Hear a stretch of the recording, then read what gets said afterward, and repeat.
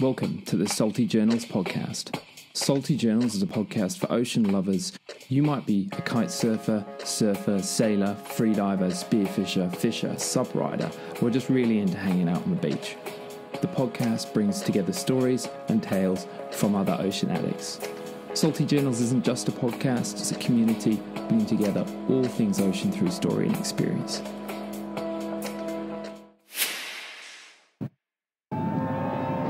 And the cannon is gone. The cannon has gone. The hooters, the horns, the salute. Day 312, about 25 past 3 on April the 22nd. And Robin Knox-Johnston and Sue Haley have sailed non-stop around the world. One great thing about starting a new show is the utter anonymity.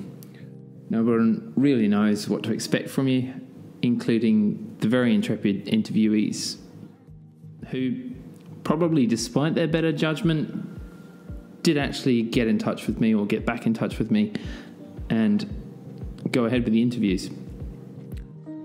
You guys are one of the very lucky few. Yes, you listeners. You get to stand up tall in a year or two's time and say, I was there back then when that show was cool. So we're about, half a minute or so into the new show. So if you discard all of those takes, the lost tapes, total screw-ups, right now, the rest of the show is stretching out in front of us like a perfect future yet to be fulfilled. A long road, a lot of work, but we're about to head down there. We've done 15 or so interviews so far. There's been a whole range of people, everyone from multi-millionaire kite surfers through to people who've just sold it all and gone on a trip on a boat on the ocean. But more importantly, there's you guys. And there's no one else who's able to be here and say, I was there back before this, back before the last 2 minutes of the show, back when that was cool. Okay, so the idea with this show is stories, lots and lots of stories, some by some really polished storytellers, others just by some regular people telling their own little stories. All of these stories have one thing in common, and that's the ocean. My name's Josh. I'm the host of this show, and you're joining us as we dive into some of life's questions, big and small, with people who are driven by the connection to the ocean and their innate desire to build their lives around it. And the idea with this show is we're going to bring you stuff you're not going to find anywhere else. It's going to be interviews with people who you might not actually end up expecting to see anywhere else. There's going to be music. There's going to be loads of great music. So let's get into this. The year 1968 remains one of the most tumultuous single years in history. It was marked by historic achievements, assassinations. We've got Martin Luther King, Kennedy, a much-hated war, the Vietnam War, and a spirit of rebellion that swept through many of the countries all across the world. That all happened at the dawn of the television age. So a lot of the historic events that played out over that time happened to play out in the homes of people across the world in a way that had never been possible before. And things didn't calm down much after that either. 1969, the major news stories of that year included the Beatles' last public performance on the roof of Apple Records, the first Concorde test flight, Woodstock, as well as the first man to land on the moon. That was on the Apollo 11 mission, which was with Neil Armstrong and Buzz Aldrin. So, rather fittingly, it was against this backdrop in history that the Sunday Times Golden Globe Round the World race finished. And that was some of the audio you just heard before. 9 men started that race and only 1 man finished. That man was Sir Robin Knox-Johnston. Sir Robin and his traditional 9.7 metre ketch double-ended yacht called Suhaili, who at the start was considered the most unlikely boat and given no chance. It was a funny sort of race with no real rules, no official start line. You could set off whenever you were ready. But the prize was definitely worth having. It was 5,000 British pounds, which would be worth obviously a lot more today. And of course the achievement, well beyond the prize, which was the objective, to be the first person to single-handedly sail non-stop around the world. No easy race either. The rest of the competitors either sank, retired, or committed suicide. There was a French guy called Bernard Metissier who famously continued sailing his sturdy yacht, Joshua, great name, around Cape Horn, and then continued on for a second circuit of the Southern Ocean, ending up in Tahiti to save his soul, as he put it, rather than head back to civilization, where he would have been met as a possible winner and with certain fame. Donald Crowhurst, he sailed an imaginary voyage around the world whilst actually sailing in circles in the Atlantic Ocean. He'd pretty much bet everything he had, including the house, on trying to win this race, all for that prize money. So he simply transmitted fake position reports in an attempt to fool the world. Ultimately, this deception, or the goal of this deception, played out a pretty twisted story in his mind, which was all described with great detail in the second real sailing logbook that he kept on the ship, to the point where it explains where he finally slipped over the side in an apparent suicide. His boat found drifting and abandoned. The Sunday Times Golden Globe race quickly became the legend to sailors and non-sailors alike, and it's with this triumph and the tragedies and the epic human endeavour in facing the unknown that really pulls this whole story together. Sir Robin Knox-Johnston was a long-term sailor himself. He joined the Merchant Navy at 17, soon becoming a deck officer with the British India Steam Navigation Company. He continues to sail and is the executive chairman of the Clipper Ventures. This is a program that he founded, which runs Clipper around the world races, open to anyone to join the race without prior sailing experience. Sir Robin didn't get an easy ride round, obviously. He had every piece of misfortune to try to force him to retire. Polluted water supplies, smashed cabin top, collapsed boom, broken steering gear, and no radio contact for months on end. It's a testament to Sir Robin's stubbornness and immense strength of character.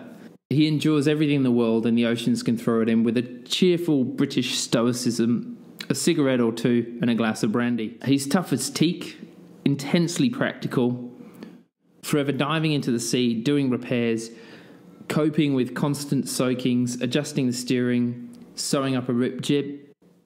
And it's clear that Sir Robin's love for staying active hasn't changed at all. He's still diving, sailing, and tinkering. In fact, when we recorded this episode, out in front of him were a heap of boat parts on the table that he was going to get into later on in the day. So join me as we have a chat to Sir Robin with tales of sharks, determination, and what it's like and how to deal with long-term isolation. Pleasure having you on the show. Really do appreciate your time. You made, obviously, a name for yourself being the first person to sail around the world, but there was a life before that. And how did you get started, and where did you get started in sailing? I think boating is how I describe it, really. I was saving up for a dinghy when I was 8 years old, but it took me 3 years to raise the money. When I'd raised it, the dinghy had gone up in price, so I couldn't buy it. So at age 14, I made a canoe and started just pottering around in that. And when I was 17 and a half, I went to sea in the Merchant Navy. And my company, the British India Company, had 2 ships where they took all the crew off and manned them entirely with officer cadets. And so we had 39 of us.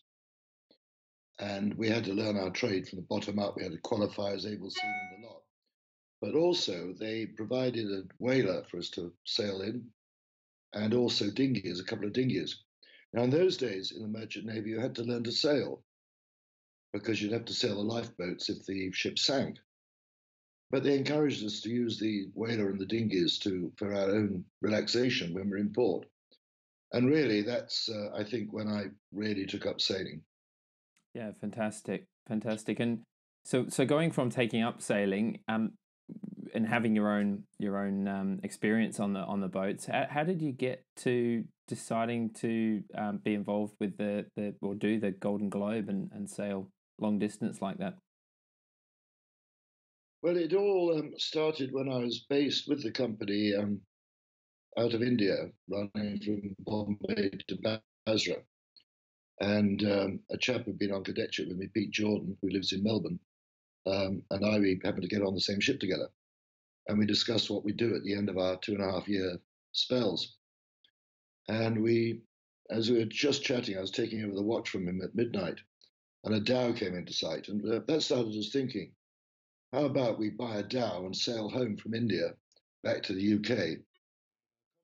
Well, that developed. I wrote to a chap called Alan Villiers and said, what do you think of this idea? He wrote me a charming letter back. He was very well known, square rigged sailor, came from Tasmania, I think, and saying, look, don't do that because there'll be no value in the boat. And I don't expect you young Merchant Navy officers can afford that. Buy yourselves a yacht and do it. So we thought about that, and that seemed good advice. So we sent off some plans in England. They arrived back out in India, and we found a boatyard there, and we said, okay, let's build a boat. So we started building the boat, and she was a bit late, probably unsurprising. We missed the monsoon. Pete and the other guy, Mike Ledingham, who retired to New Zealand, pulled out, and I picked up with my brother and a friend, and we sailed back from India via Arabia, Africa, South Africa, and then non-stop from Cape Town to London. Now, it was doing that we heard about Francis Chichester, who was sailing non-stop as far as Australia, single-handed. And I suppose, you looked at it and thought, I was 29 years old. You looked at it and said, well, hang on, that leaves one thing left to be done. That's to go around non-stop. And I thought about it. By this time, I was first officer on a passenger liner called the Kenya. And I started thinking, hey, I've got the boat. I've got the skills. I've got experience. I've sailed 20,000 miles across oceans now, apart from my career, nearly 14 years at sea. I'm probably as qualified as anyone to do this. So I thought, well, I'll have a go at it. So I wrote letters to 52 companies suggesting I would be a good person to sponsor. And they all came back and said no. Well, it wasn't quite a disaster. Tennant's Lager gave me 120 cans, and Cadbury's gave me a £5 voucher. So I did get some sponsorship, but that was it. And I got on with my preparations. And I was a reservist, so I spent 5 months on a frigate. And at the end of that time, finished getting my boat ready. And in the meantime, the Sunday Times newspaper had heard of a group of us planning on doing this. At that time, 4 of us. That'd be March 68. So without consulting us, they suddenly announced we were in a race they were organizing. I never actually joined their race. I mean, they announced I was in it.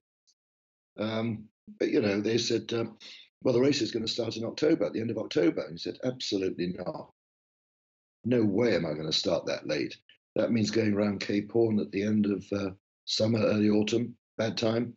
If I leave in June, I can get around Cape Horn in midsummer in the Southern Ocean, which makes sense. So I said, well, sorry, but I'm going at the beginning of June.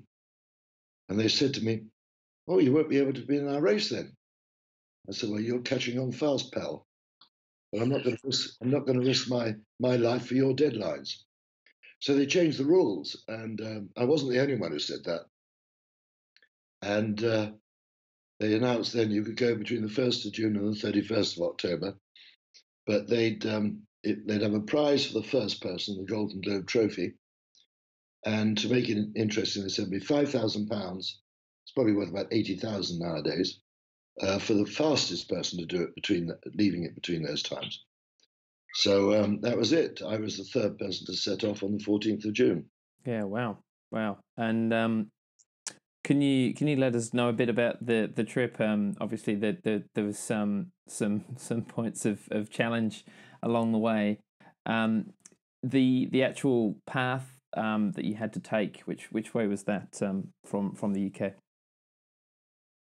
Well, I took in fact, we all took the old sailing ship route towards Australia.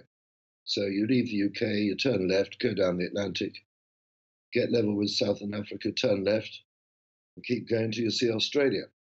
And that's the standard route. The wind's largely with you there. Briefly in the Southern Atlantic it isn't, but otherwise it's largely with you. So it's a sensible route to take, really.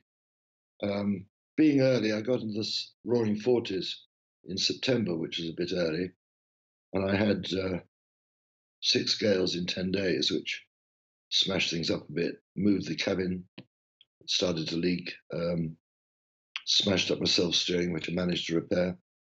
But prior to that, in the early days, I realized the boat was leaking quite a lot.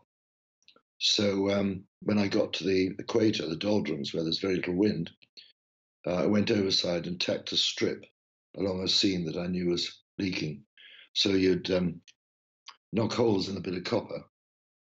Then you'd go down with the tack, take a deep breath, go down with the tack, bang the tack in, come back up, get some air, grab another tack, go down, put another tack in. And this took me about 2 days, during which a shark came along and expressed rather too much interest for my liking. So I went back on deck because I didn't like the way he was getting agitated. And he wouldn't go away. So I threw some lavatory paper into the sea. God, I could have got a house for that lavatory paper nowadays. And of course, when he came up to the surface to see what it was, his head just cleared the surface. And I put a .303 bullet into his head. He sank, and I waited a while just to make sure blood or anything hadn't attracted any others. I managed to carry on and finish the job off. But that was my main worry. You're so focused on putting the tacks in, you just occasionally look round and say, oh, hell, yeah, didn't want you for company. And he's just swimming around looking at you. Quite a worrying feeling. For those who are listening to the podcast and might not know, you lost the self-steering in one of the gales as well. Do you mind telling us a little bit more about that? Well, the boat was knocked over on a side, and it smashed up one of the vanes. That was all right. I carried a spare, but I had to wait because it's quite a large bit of plywood, and you didn't want to be the first hang glider in the Roaring Forties. But also the rudder broke, and I had to dive in and fix it. Now that, God, it was cold. Oh, jeez, it was cold. But I was very thoughtful. I left a bottle of brandy on the deck. So the moment I got back up, I had a bloody good swig. And I watched my colour change from blue to red again. God, it was bloody cold, though. But anyway, so I fixed it. And it worked on until just before I got to Australia. And I was coming up to King Island. And my intention was, because my radio had broken by then, I could receive, but I couldn't transmit. So I thought, well, I'll go up towards Melbourne and contact the pilot vessel and ask him if he'd report me, just to say, no one's heard anything of me for 2 months. I'm fine, and I'm carrying on. Well, I did that, and I went up to the Melbourne pilot vessel. I said, they looked at it, somewhat interested, a yacht coming in. And I said, will you take my mail? So he basically told me to F off. And I said, look, mate, I'm 145 days out from the UK. Would you mind taking some mail for me? And he said, where? I said, UK, England. Oh, yeah? Yeah, all right then, hang around, we'll hour about. So while they're lying about, he said, where are you heading? I said, well, towards New Zealand. And he said, what, across the Tasman? Well, actually, there is no other way of heading to New Zealand from Australia in a boat except across the Tasman. But Anyway, I said, well, yes. He said, Christ, mate, you be careful. That's bloody dangerous. He wasn't the least impressed with the fact I'd sailed all the way from England. He was worrying about me crossing the Tasman. So anyway, I survived the Tasman, ran into a storm off New Zealand, which was pretty frightening. Managed to get past the southern end. I went between Stewart Island and South Island, off Bluff. Met a ferry who did see me and reported me, which was great. Went up towards Dunedin because I heard they were looking for me in an aeroplane, and I thought, in this weather, that's not clever. And I was heading in towards Dunedin, and I was watching everything but the bottom, and I went aground. So the next 5 hours, I sat there waiting for the tide to come in to get me off. So, if you like, it wasn't quite non-stop. There was a 5-hour hiatus off Dunedin. I suppose there would have been, a whole different range of feelings. But I think for me and probably many of the listeners, there would, running aground or losing the steering would have been enough to send them back to the nearest port and back home. And how do you how do you mentally deal with the apprehension and the fear at times like that? I mean, what pushes you on? It wasn't apprehension really. Here's a problem. Now, how am I going to deal with it? Because I got that far. I'd equaled the longest voyage ever made in a yacht. And I felt, I've come this far, don't give up now. I've too much to lose. So when I was off Dunedin and the journalist came out and chatted to me, and he brought some mail out for me. And I said, well, hand it over. He said, I can't. I said, what do you mean you can't? He said, no, they've changed the rules. If I give you this mail, it counts as outside assistance. Oh, for God's sake. So he sat on a boat about 5 yards away, opening the letters and reading them to me. But, I was no question I was going to carry on. I got no doubts at all. I got this far. Let's go for it. And I also found out that the Frenchman who I was worrying about was about 4 or 5 weeks behind me. And if I held, he'd only gained 5 weeks since he'd started. Now, and I was getting better and faster, but he seemed to be slowing up. I thought, well, I'm not giving up now. There's too much to lose. So I headed off. And of course, with no radio, no one heard anything from me for about 4.5 months. In fact, the Sunday Times wrote a sort of obituary. I was very disappointed in it. I could have written a far better one. Well, that's it's pretty serious if people are writing obituaries about you by that point in time. Absolutely. And now obviously having taken that magnificent trip and being able to complete such an achievement like that. I mean, what sort of drives you beyond that now? Are you still on the water? Obviously, are you still find time to sail? Not enough. Since then, I've done 6 two-handed round Britain races, 7 crossings of the North Atlantic. No, 7 two-handed. I've done 25 crossings of the North Atlantic. Done a whipbread race. The Jules Verne that Peter Blake and I were the only non-French to ever held that record for the fastest circumnavigation. That was in 94. We did it in just under 75 days, at an average speed of 14.8 knots. That's now almost been halved, which shows you how things have developed, which is fascinating.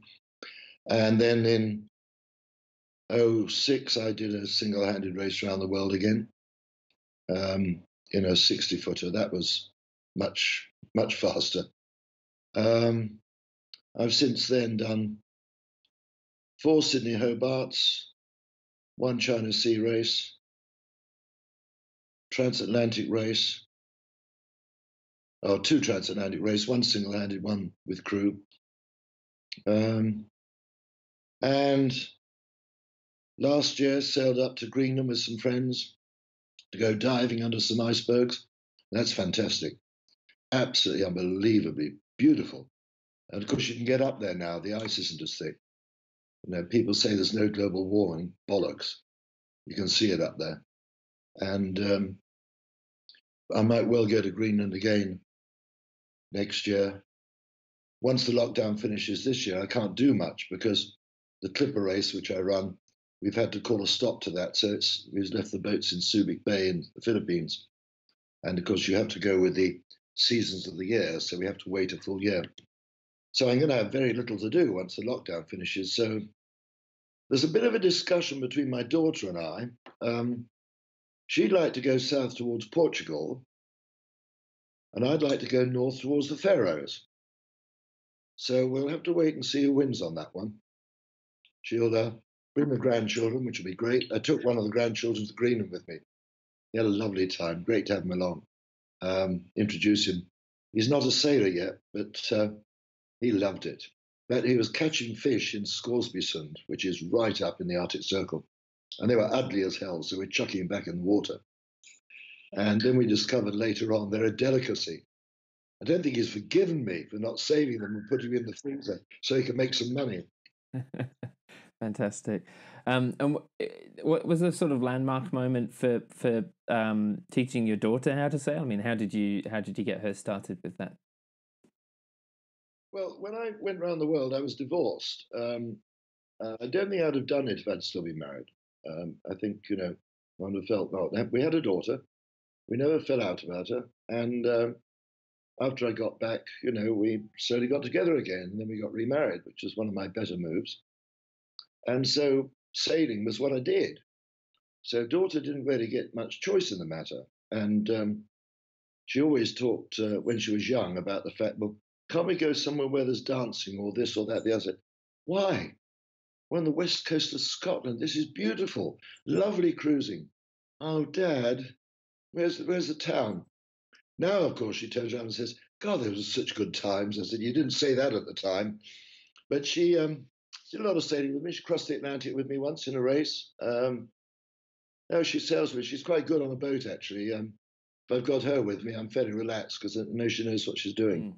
Having spent so much time on the ocean, obviously there's a lot of mythology and superstitions that kind of circle around. Is there any you do pay penance to, any of them that you would believe in? Well, you know, of course I'm not in the least superstitious, but if I could remember it was Friday the 13th, I probably wouldn't sail. But I never seem to notice them too late. I mean, there are all these superstitions, but frankly, I don't let them worry me too much. I mean, there's certain things which are natural. There's certain times of the year when it's not a good idea to be doing a particular voyage.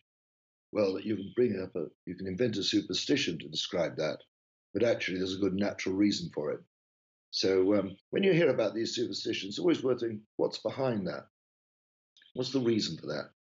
Now, I've never heard a reason why it's bad to sail on Friday the 13th, but I do know there's good reasons why you don't want to start crossing the Atlantic late in the year. So, you know, it's all sort of, it's there, but it isn't, if you know what I mean. You know, obviously, at this time, there's some people who are finding the isolation of COVID-19 and the situation of spending a lot of time at home as a bit challenging. So I think who better to ask some advice of than somebody who voluntarily has put themselves into isolation on a boat and sailed around the world. So any tips for maintaining good health and sanity for those kind of voyages? Well, of course, when I was on my own, I had a purpose and I had a job to do. I had a boat to sail, to navigate, no satellites in those days. I had to feed myself, I had to keep the boat properly maintained, make sure she's on the right course. I steered for quite a lot of time. So that, I think, is the secret of it all, because I had something to do, I was occupied, and therefore I wasn't so aware of the loneliness. About the only time I really wondered what the hell I was doing was off Australia, because my receiver worked. And I was picking up dance music on a Saturday night and thinking, what the hell am I doing out here? I should be out chasing the Sheilas. But that was not to be. But I think the answer, to this isolation is get a project. Get something to do, something that interests you. That's something that, that you'll suddenly notice the day's gone because you've been absorbed by it. you can find a project like that, or a number of projects that just keep you occupied, you'll find the day passes quite quickly. And all of a sudden it's the evening again, and you're making yourself a meal, and next after that, unless there's a good film on, you're going to bed. And then you get up the next morning and say, oh, yeah, I'm getting on with that project. In actual fact, the time passes quite well. I've been in lockdown now for 22 days since I got back from the Philippines. I've been out once for 40 minutes just to walk, but they've asked us not to do that, so I haven't been out since. Um, and, you know, I'm stuck here in the house, and I've overhauling the garden furniture. There's bits of boat on the kitchen table, which is the best place to work, about to be painted. There's all sorts of things going on just to sort of get them done. Yeah, fantastic. I can definitely relate to that. There's a lot of house work that's been done over this past 2 weeks. That's for sure. A lot of jobs have been putting off for a long time, suddenly finding new meaning. And what's next for you once this isolation clears? It sounds like there could be a trip to Portugal or perhaps north again on the cards. Have you got some other plans in the pipeline? Other projects coming? Well, we'll certainly do that. I will go sailing. It's I normally like to look for places I can go diving as well, but because I've got all the kit on the boat, so I can charge my cylinders and go where I feel like. Of course, you live in our climate, you need a dry suit. Not so bad for you down in Australia, but up here the water is very cold. But you know, I shall go off probably maybe 2 months. There's nothing I can do at the moment. I've got a very good team with Clipper, excellent team of really good professional guys, and they're not employees, they're friends, and we've really got it pretty well under control. We're just finalising all the arrangements for the restart, just getting the next program sorted out. We'll have that sorted out in the next 2-3 weeks. Tell the crews what the score is, when to rejoin, where we're heading, what the program is. And once we've done that, really, there's nothing much we can do apart from training people up, which we will be doing once the lockdown's down. We do a lot of training because they have to do 4 weeks training before I let them go. There's not much I can really do until we go back out to Subic Bay, recommission the fleet. We've got 2 people out there looking after them. Recommission the fleet and get the crews out, give them a refresher, and then send them off probably to China. It'll be the first stop, Sanya in China. In other words, we'll pick up where the route was this year, or was meant to be this year. So that'll then keep me totally occupied, because once the race is on, I usually go to all the ports. I like to keep in touch with the crews, see how they're getting on, make sure they haven't forgotten their knots, make sure they remember how to do things on the boats, and you know, go to the ports, meet the people, our hosts in the ports, and in fact, I enjoy it. I enjoy it actually as much as anything, watching people develop confidence on the boats. I mean, 40% have never been on a boat before. I have to say they're the easiest to train because they've got no bad habits, so we can bring them up much more quickly. But watching them gain confidence, you know, when they cross the North Pacific in March, April, it's tough. That is a nasty ocean. That is as good as the Southern Ocean, or as bad, if you like. And you watch them coming in at the end, and they're standing that little bit taller. They know they've sailed 5,000 miles across one of the biggest oceans in the world, you know, with quite a lot of bad weather. And they have now something to be proud of, and I'm proud of them. If people would like to look into joining the Clipper, what's your advice for them, and where would they go to start? Well, I think the best thing to do is just look up Clipper. Clipper Ventures is the name of the company, and just log in with us. We're going to be starting training people shortly. So, for instance, Australians would say, look, we're probably going to do some training in Subic Bay in the Philippines. If you come there 4 weeks ahead, we'll put you through the full training so that when the race restarts, you're fully ready for it. We've got the time to do it. I mean, I can start training next October in Subic. We'll have started training here by then in the UK, probably sooner than that, as soon as we can. But if we put some courses together in Subic Bay, not a bad spot either. I mean, don't know if any of you guys have been to Subic Bay. There's 9 very interesting wrecks on the bottom of that harbour, and they're great diving. And we dived on the ex-USS New York which was scuttled to prevent her falling into the Japanese hands. She's about 80 feet. Still see the 8-inch guns on her down there. I mean, it's just fantastic. A good point. I mean, obviously you've sailed around and then had the opportunity to jump over the side and jump into the water at times. Any other dive spots that really stand out for you? I think, like most divers, the most exciting thing to dive on is actually a wreck. So if you can find a wreck, you can dive on. Last year we went down to the Scillies. That's the islands off the southwest of England. 8 of us took the boat, and we decided we'd try and find a cannon, because there's over 1,000 wrecks on the Scillies, so there's got to be 20,000, 30,000 cannons down there. Well, that didn't work out. I got some new equipment, and I was diving with another guy, and he said, "Boy, Robin's good. He went down like a rocket there." He didn't realize I was totally out of control and came up in a little fissure in the rocks. And he wondered what had happened. He just saw bubbles coming out of the weed. I was looking for my inflator. Bloody new equipment. Where's the damned inflator? So I could pop up. I thought, maybe I should just go and practice with this a little bit more. I was only in about 20 feet. I mean, it was quite safe, but it was amusing. No, for sure. Have you had any other near misses or anything else that's been a bit scary about diving, other than the that episode with the inflator? Not really. It's I was using that kit out in Subic 2 months ago, so I'm very happy with it now. No, I think it's just that wonderful three-dimensional feel when you get underwater. I mean, you can move in which direction you like. Just obey very sensible rules we have, about staying down for too long, one thing and another. And if you do that, absolutely fine.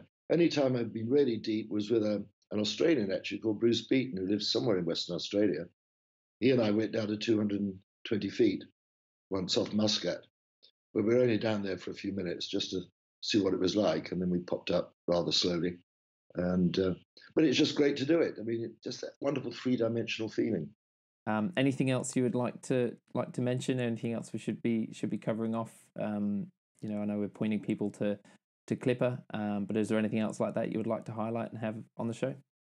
I just say to everyone, if you haven't tried boating or sailing, and I don't mind if it's power boating either, it's getting out on a boat that matters. If you haven't tried it, go and try it. It's one of the most relaxing, friendly occupations. We go to the Fremantle Sailing Club every 2 years. Great club, very friendly, lovely people. And actually, I've never got out to Rottnest Island. Sailed past it, never stopped there. I must go and do that sometime. But just take up boating is just such a wonderfully relaxing thing. And of course, freedom. You're in charge. You're the one who decides where you're going, how you're going to get there, and who's going with you.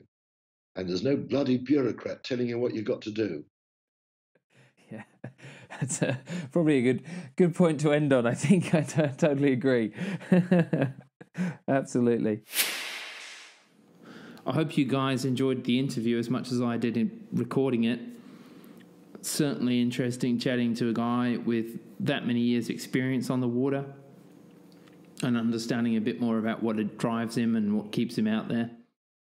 There's plenty of great resources out there to go and learn a bit more about this race and what happened. A good starting point is the book by Sir Robin, A World of My Own. There's also a book by Bernard Matessier, The Long Way. And there's a film called The Mercy, which is made by the BBC with Colin Firth, which tells the story of Donald Crowhurst. It's a fairly recent one, 2017. It's well worth a watch. I'll include all of this in the show notes. So go have a look there. Feel free to have a bit of a look around the website, www.saltyjournals.com.